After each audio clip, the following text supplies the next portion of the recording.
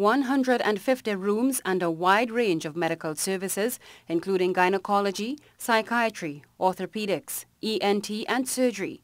This is what the residents of Arima and environs can now look forward to having easier access to. The hospital, which was constructed by China Railway Construction, was built at a cost of $1.6 billion.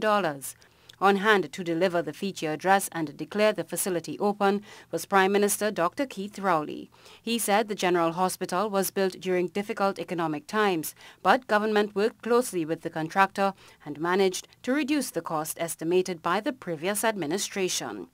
In those dark days, took the opportunity to sit down with the contractor through UDICOT to negotiate line by line, item by item. And that's how we managed to reduce the cost by $200 million. Prime Minister Rowley took time to acknowledge the contributions of the nation's health sector, heaping praises on them. He also highlighted this country's success at managing through the coronavirus pandemic to date. And to members of the public, the Prime Minister called for people to temper their criticisms of this country's health sector. If our health system and our healthcare deliverers were what you think they were, a pandemic would have been devastating to the people of Trinidad and Tobago. And the reason why it has not been so, and it is not so, is because the reality of what we have and who we are have come to our rescue.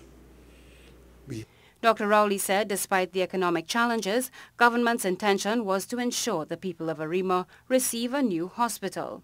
Meanwhile, Health Minister Terence Singh said he's pleased with all that the people of Arima are now able to benefit from. You will have state-of-the-art treatment in areas of cardiology, including the management of hypertension, nephrology, endocrinology, metabolic disease, including the treatment and management of diabetes. Construction of the Arima General Hospital began in September 2016. Khrystal Wilson, TTT News.